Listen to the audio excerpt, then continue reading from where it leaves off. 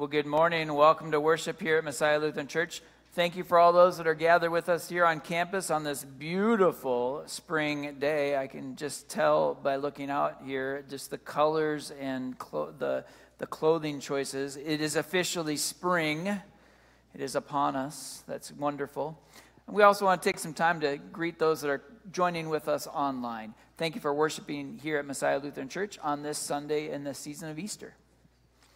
Good morning, and yes, a warm welcome to you on this beautiful day. We are so blessed. Let us prepare our hearts for worship with my opening song, In This Very Room. Thank you.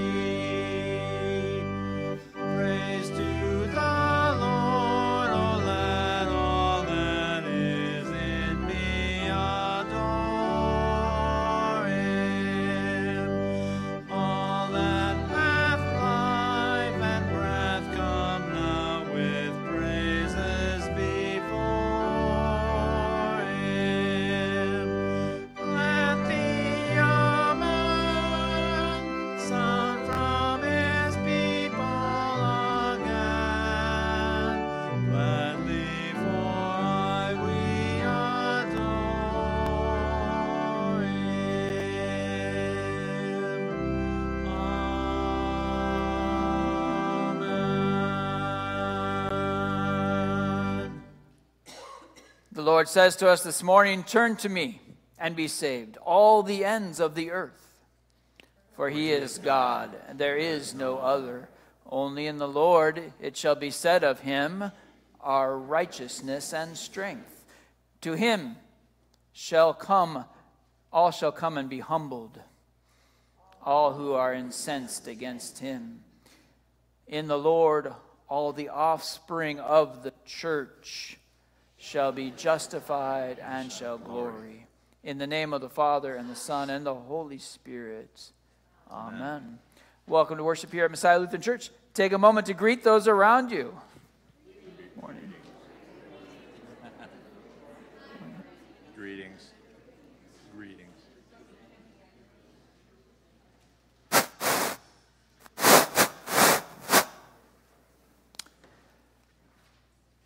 Good morning and welcome. Just a couple of updates on the calendar. We have a blood drive coming up next Sunday. If you haven't given blood recently, we'd definitely encourage you to be a part of that. Let us know so we can make sure we have enough for that bus that comes and does that for us. And you have an insert about our wonderful movie night coming up this weekend, and it says Friday, but it's actually Saturday.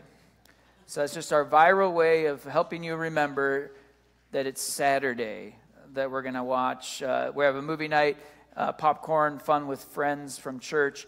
There will be movies for the little kids, for most of the older kids, junior high and upper elementary. We're going to watch The Lion, Witch, and the Wardrobe, a wonderful Easter story, and then a great conversation that you can have with your family. And then we'll have a movie for the older, for the adults as well.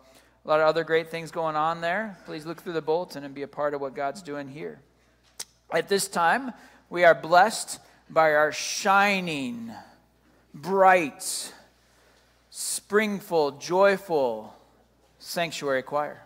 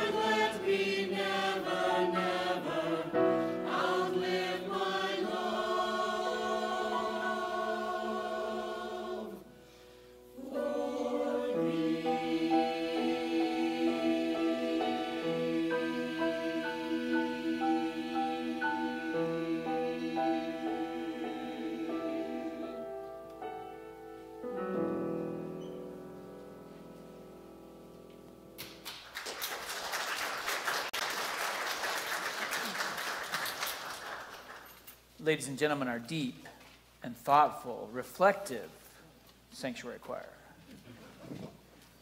Maybe spring and joyful. It was maybe on the. It was a different intro I should have given. I need to get you a book of adjectives. Yeah, superlatives. Yeah. Let's join in our worship as we sing our hymns of praise.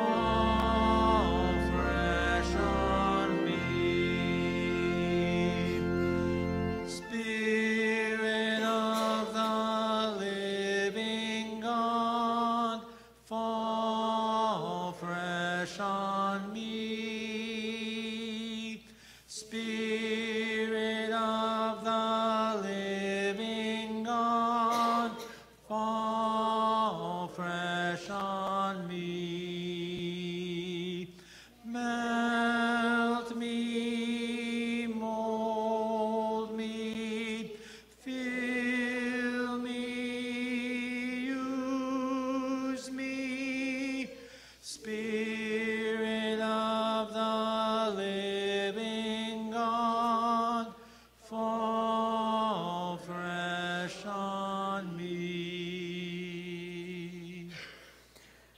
You've just asked God to fill you, use you, mold you, prepare you for his work. You've asked God to take something out of your jar and put something else in its place, his Holy Spirit. So let's use confession and allow God to do that same thing in us, to let go of whatever we're holding on to and hear his healing words of forgiveness, presence. If we say we have no sin, we deceive ourselves. The truth is not in us. But if we confess our sin, God, who is faithful and just, he forgives and he cleanses from all unrighteousness. Let us take a moment to pray and reflect.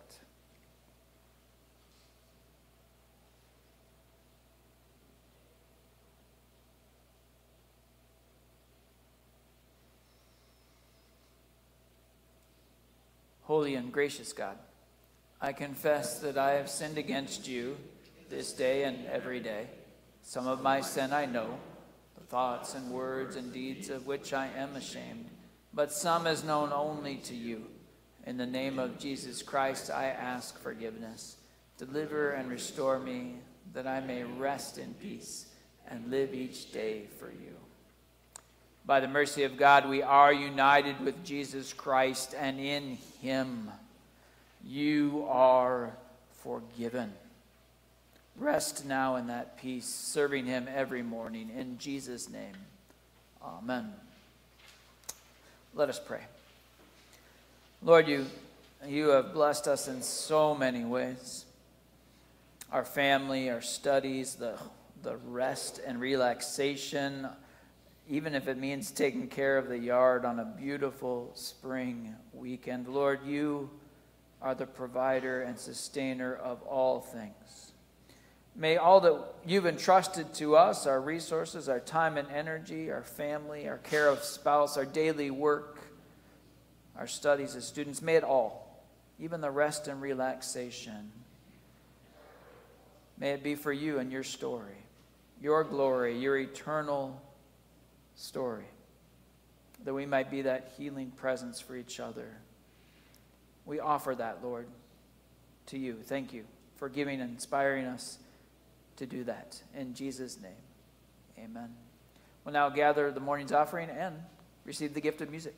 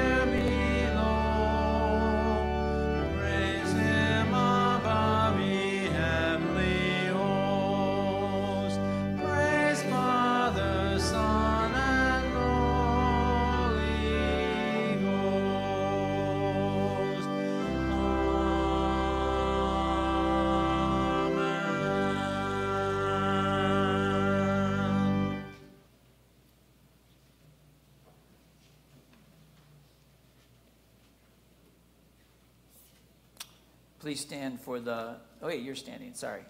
Continue standing for the reading of God's word.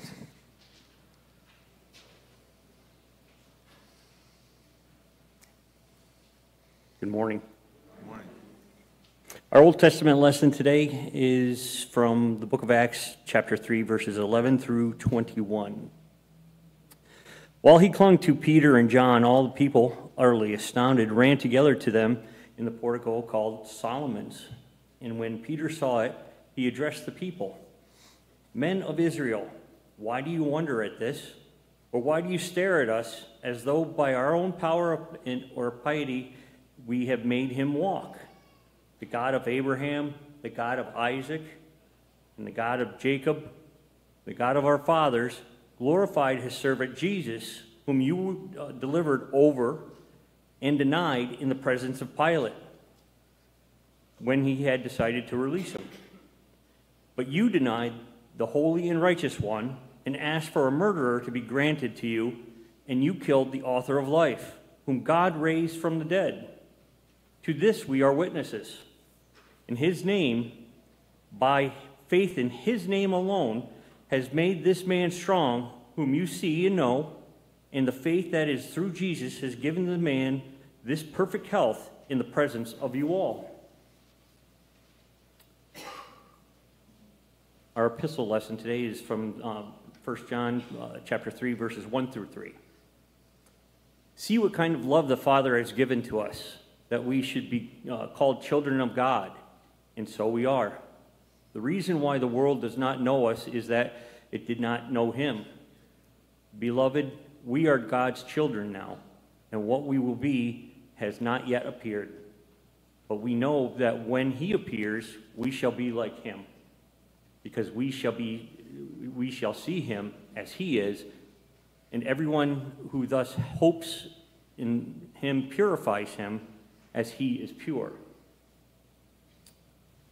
Our gospel lesson is from the book of Luke, chapter 24, verses 36 through 49.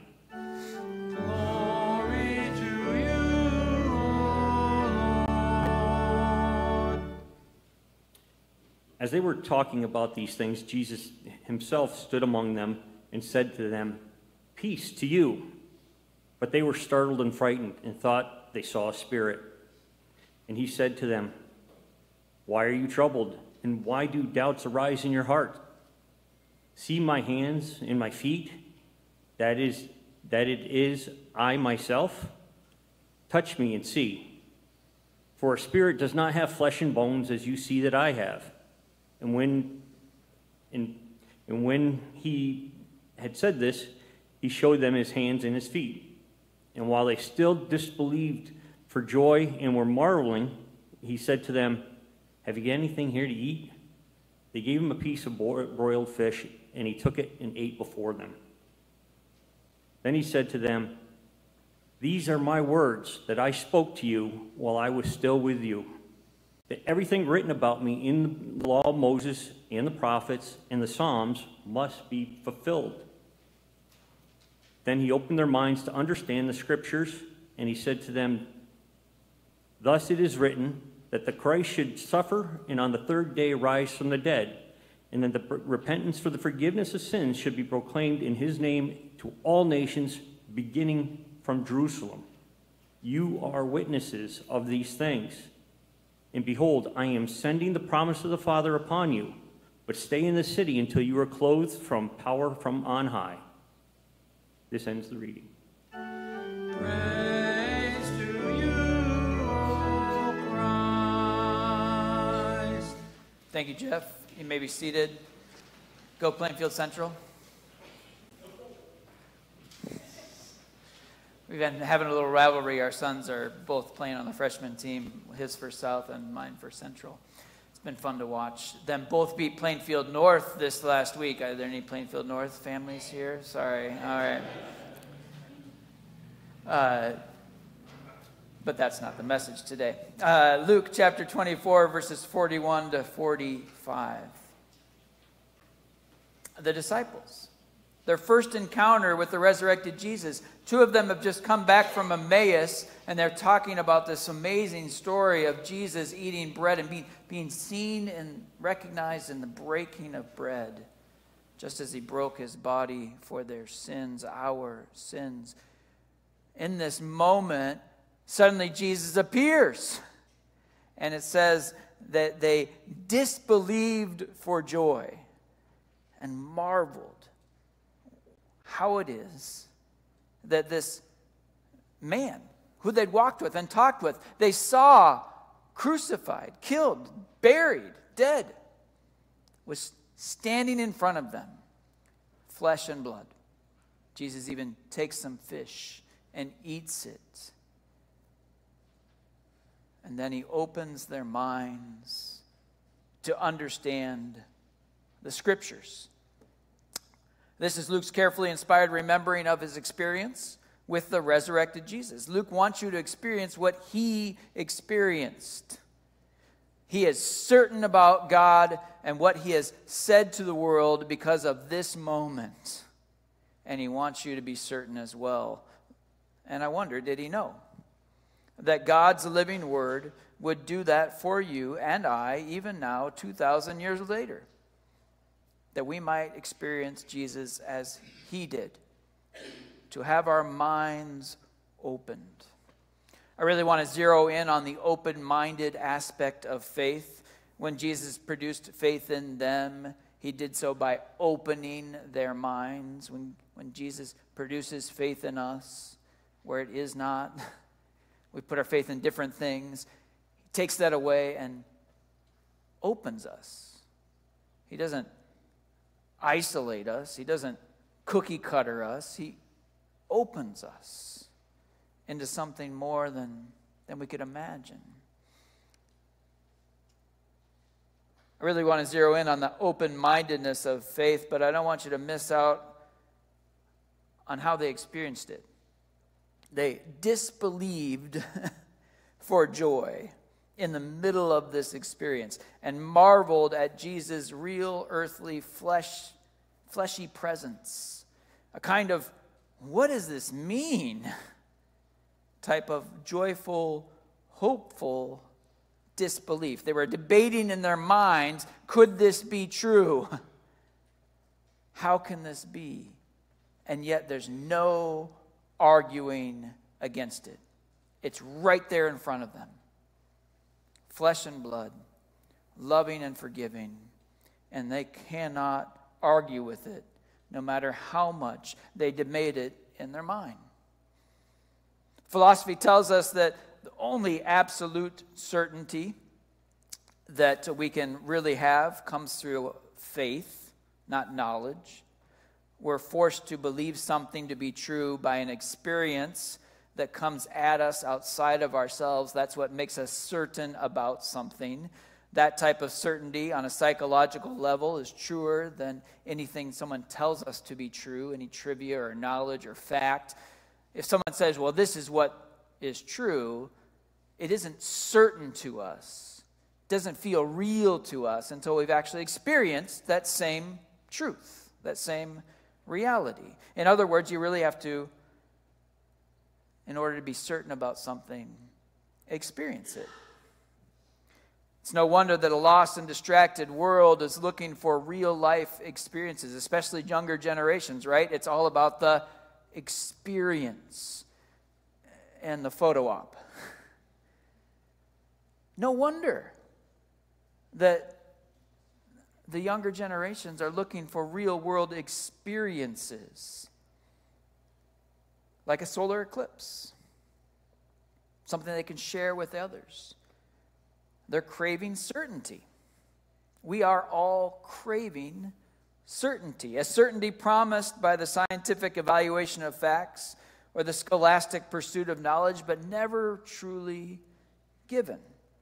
We can read something is true on the news all we want, but until we actually experience it, then we become certain about it. Knowledge does not give certainty. The experience that leads to faith creates certainty. And of course, you can do a science experiment and experience it. That's a way of doing it. But often, what we truly believe is something that happens to us that we weren't prepared for. We didn't set up. We didn't create an experiment to prove to ourselves whether something was true or not.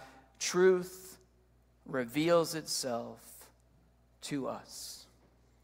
What we are most certain about, what guides our life, what we have faith in, is not something we chose, but something that chose us. It was Luke and the other disciples and 500 other witnesses throughout Jerusalem of this. They witnessed a living, talking, breathing man who had just been publicly humiliated and killed. It was a shared experience. They were certain about it. This guy was resurrected from the dead. That's why it's the most historically accurate recorded event in history. Most things written about it. Most times that what was written about it was reaffirmed to be true. Because they experienced it. They were certain about it. They didn't want to experience it. This wasn't something they were looking forward to. They didn't know what he would have to say to them once they saw him. But it was a shared experience of certainty nonetheless that they could not help but share with others. You'll never believe what happened to me. And let's be clear what this resurrected Jesus had to say to the world then and now. Why did he come back from the dead? Certainly he had something to say. What is it that he had to say to his disciples, to you and I, to the world? Peace. Peace be with you. Be at peace with yourself. Be at peace with each other, and most certainly whatever burden, whatever weight you've placed upon your shoulders that you think I need, it's gone. Be at peace with your Maker and Creator. You're everything I intended you to be, and I am the power at work sustaining you in that which I have designed, promised to the world through you. Peace be with you. The rumors of grace and truth and the redemption of all things, what all the prophets and the Psalms had pointed to, is actually true. Everything's going to be okay because God's in control, not us. God came to the earth and very clearly and publicly and with great cost to himself proved to us that power behind all things, that power outside of ourselves, that intangible spiritual force that unites all things, it's there for you. God is for you. God wants you to have peace. God is mercy and salvation, just as he promised to be throughout the signs and the Psalms and the prophets of old. And that most certainly is good news. That is a message worth repeating and sharing with a lost and distracted world. That there's peace to be found in the message of the Scriptures, in the message of the cross, in the message in what they'll hear on any given Sunday morning.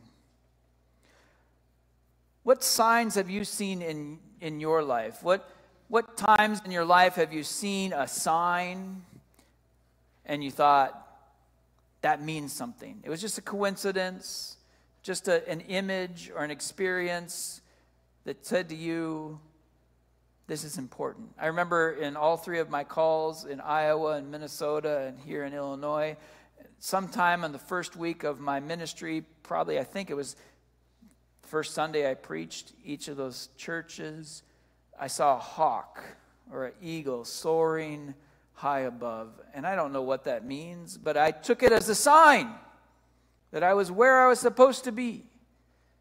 What are the signs that God... What are the signs that you've seen in your life that have spoken to you? Luke chapter 24, verses 45, Jesus speaks to them. He opens their minds to understand the Scriptures. Jesus opens their minds. What does it mean to you to be open-minded?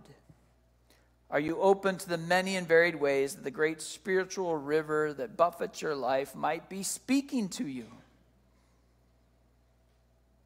Of all the messages and stories, promises and signs from beyond, of all the ways the great cosmic other is speaking to you, what is that clear and central message that guides your life in this season? Who's talking to you? And what's the cosmic they saying? Since the beginning of time, we've looked at the stars and asked whether they're saying something to us, more than just the, pointing in a direction like the wise men, but maybe guiding our life, actually giving us instructions on how to live our lives, something to believe in. Do they have a promise for you that can guide your life? The stars? There is a $12.8 billion astrology business market growing at a 5.7% compounded annual rate. I looked it up. It's big business, astrology. There is most certainly a market that has tapped into the very real belief that people have that the stars are speaking to them. You need look no further than the bookshelves and end caps of Barnes & Noble to see that this trend is more alive than ever, much more, doing a little better, that market, than the grocery store checkout, dime store horoscopes that I grew up with. With the recent solar eclipse, ABC News interviewed an astrologist. Makes sense. And through her expertise, she interpreted the stars for us. This is what she had to say. The stars guide us, right? They are like a cosmic GPS. Well, she didn't say this, but not just pointing you in the right direction, but the stars can tell you when to turn and where, right? That's the claim that she's making. The ancient art of astrology makes. If you're one of the fire signs, Aries, Leo, Sagittarius, some of you may not even know what your sign is. Well, if that's the case, if you're one of those, this eclipse is asking you to rethink all of your daily routines, the structure of how you work, live, and integrate those things into your life. What do you need? What do you need to be your fiercest self? You, after all, are the fire sign. Or if you're the air sign, that's Libra. I'm not going to do them all, but I'm going to do this one because it's Libra, Aquarius, and Gemini. I'm a Gemini. I'm a twin. My brother and I are twins, born under the sign of a twin.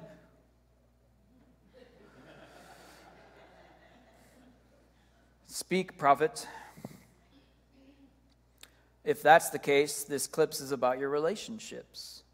What role are you playing in your relationships? Do they feel balanced? Do they feel equal and harmonious? If not, what do you need to say?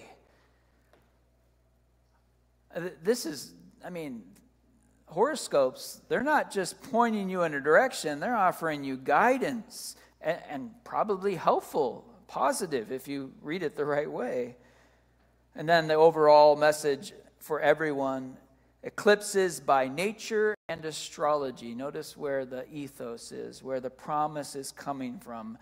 Nature promises, astrology promises that this eclipse is giving you a time of unexpected change. This eclipse will show you where in your life you've been holding on to something that is past its prime, trying to force something to go in a direction that it's not supposed to. Now, as my habit, when I write my sermon, usually before I do the research and write it, I listen to the week before just to be mindful of what I've just spoken about. And I was shocked, right, to see the parallels between the Easter message and this astrologist's interpretation of what eclipses stand for. And I was even more shocked to see the parallels between last week's message of letting go, how God forces us to let go of those things that we've tied our fist around, like my daughter tying her fist into her hair as a young baby. And it shouldn't be shocked, right? That great cosmic power that we Christians call God is not limited to purely Christian means of grace to communicate to what is created, right? God chooses to speak in whatever way is available to whoever he can, however he can. But is this something I want to put my faith in? There's certainly a life-shaping and guiding influence to reading a prophecy, whether you believe in it or not. You just read those words and ask the questions that they're asking you to ask, and it's going to shape your life. You can't help but start wondering, well, what are my relationships like? Am I my fiercest self? What does that even mean? But is this really the way? There certainly is a life-shaping influence in reading a prophecy based on the stars, but is this really the way in which creation, the cosmic, has chosen or is destined to speak to us? What if there is a clearer message? A promise hoped for by generations and generations, not from nature or astrology, but from a people who recorded the ways in which God was speaking to them through astrological signs, through prophets, through poetry, and through music. What if God has been saying something to us through a chosen people, a chosen story, the whole time? Luke chapter 24, verses 45, Jesus opened their minds to understand that old story, what the prophets and the Psalms and the Scriptures had been pointing to all along. Jesus opens their minds. What does it mean to have an open mind? Are you open to the many and varied ways that this great spiritual river buffets your life and might be speaking to you? Are you open-minded? Open-minded enough to believe that 2,000 years ago, not just one, but two guys were resurrected from the dead. And I mean dead, 3 days dead. Lazarus and this guy named Jesus. Are you open-minded enough to believe that what 500 people experienced and documented, and then history redocumented, are you open-minded enough to believe that, as weird as it is to think about, actually happened? And that you also someday might experience the same? Are you open-minded enough to believe that there can be the healing that Paul talks about in Acts? And I love that he says, hey, it's not my piety, it's not my righteousness that gave me the ability to heal this guy. I don't have some secret religion figured out. It's a power, the same power that's always been at work in our lives that did this. The same power you chose to ignore and crucified. And that same power has come back. And he has a message for you. And you may be surprised to find out that that message is not anger, but peace. Be at peace with yourself. Be at peace with each other. And most certainly be at peace with God.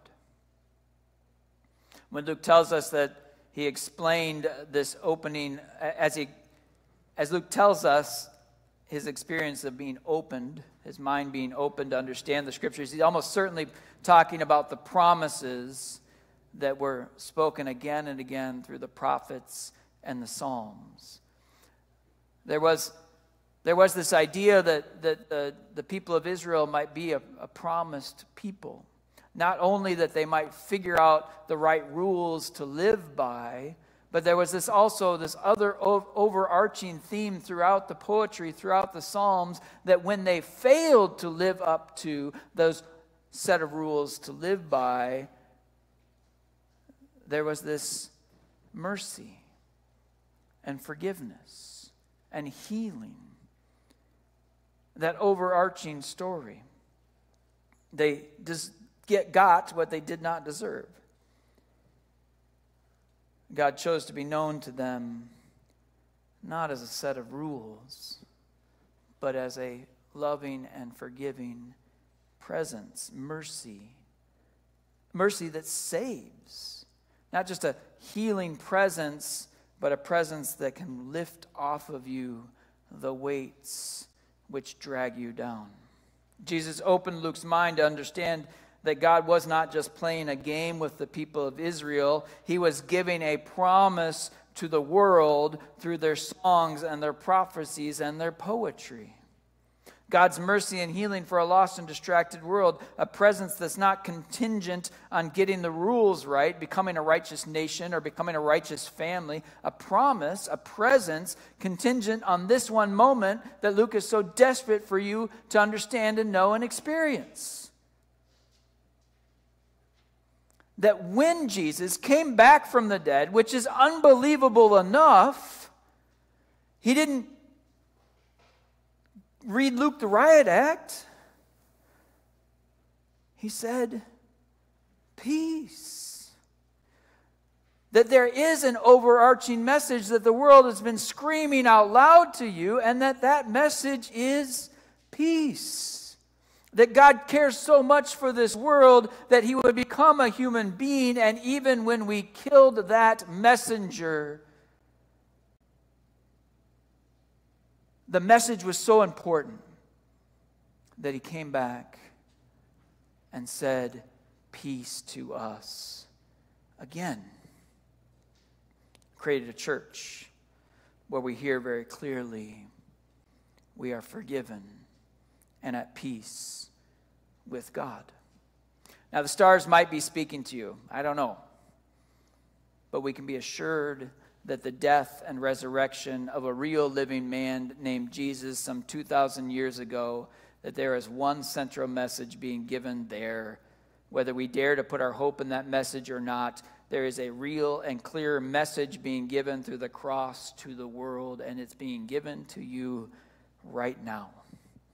God has promised to speak to you through his Son, and what he is saying to you right now that seeks to guide your life, that seeks to be your faith and replace your faith in anything else, it's this: there is a God. You were created, and that God knows your name, and he knows the weights that you've placed upon your heart and your souls. The desire to be perfect and the frustration that you can't be. The pain that you've caused for others that you deeply regret. God knows the weights and expectations you've placed upon yourself, and he's done something about it.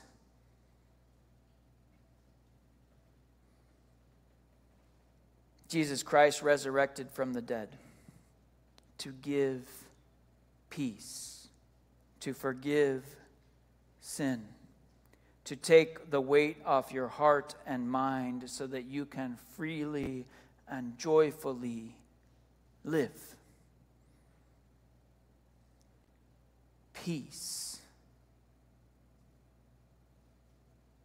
Peace be with you. In the name of Jesus, amen. I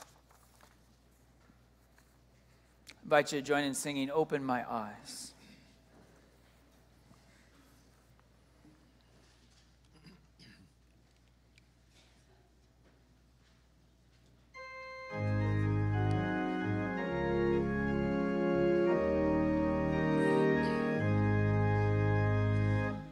Open my eyes that I may see glimpses of truth thou hast for me.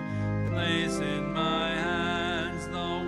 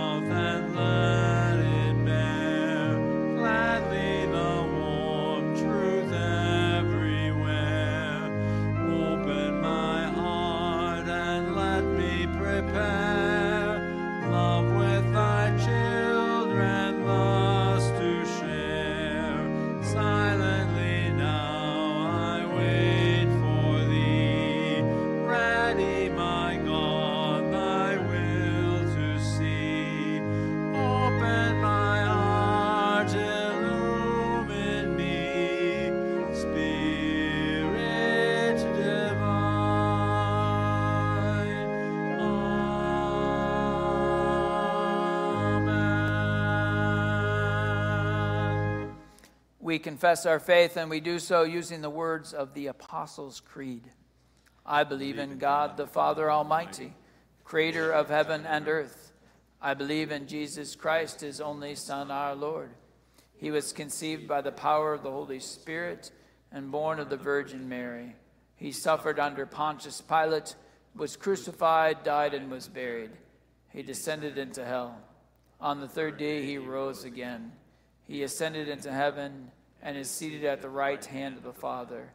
And he will come again to judge the living and the dead. I believe in the Holy Spirit, the Holy Catholic Church, the communion of saints, the forgiveness of sins, the resurrection of the body, and the life everlasting.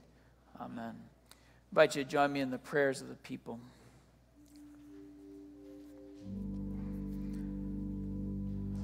Lord, you know the weights that we carry with us. A lot of them we placed there by mistake. Maybe it was a parent's expectations. Maybe it was a plan or a hope that we set up in our mind long ago that just doesn't need to be there anymore. A person we want to be, but we don't have to be. In fact, there's probably something more beautiful that you want us to see ourselves as. Lord, we give you those weights. What is more, we trust that as heavy as they are, we cannot lift them, but you have and are and do. Lord, there's a couple of those things that have been sitting there for a while. They're deeply embedded. And Lord, we pray that you give us a glimpse of your healing presence, melting those things away. That we might only see ourselves as you see us, Lord, your beautiful children, fearfully and wonderfully made, free to enjoy your creation. Lord, we pray that you'd be with our family and friends that are in a deep season of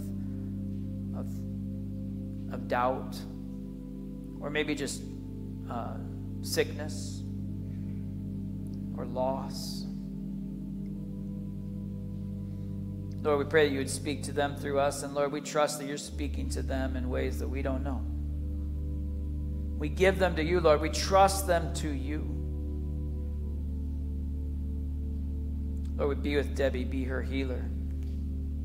Be with Carter and Caroline and Mary and Peter. Be with Ron. Be with Stacy's family. Be with Bob and Dale, Kevin. We thank you for students making good choices.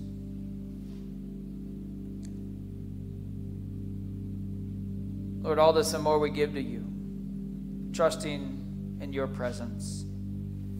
In Jesus' name, amen. Lord, remember us in your kingdom. Teach us to pray. Our Father, who art in heaven, hallowed be thy name. Thy kingdom come, thy will be done, on earth as it is in heaven. Give us this day our daily bread, and forgive us our trespasses, as we forgive those who trespass against us. And lead us not into temptation, but deliver us from evil. For thine is the kingdom, and the power, and the glory, forever and ever. Amen. Please stand for the blessing. The Lord bless you and keep you. The Lord makes his face shine on you and is gracious to you. The Lord looks upon you with favor, and the Lord gives you peace. In the name of the Father, and the Son, and the Holy Spirit. Amen. Let's join in singing our sending hymn, Lift High the Cross.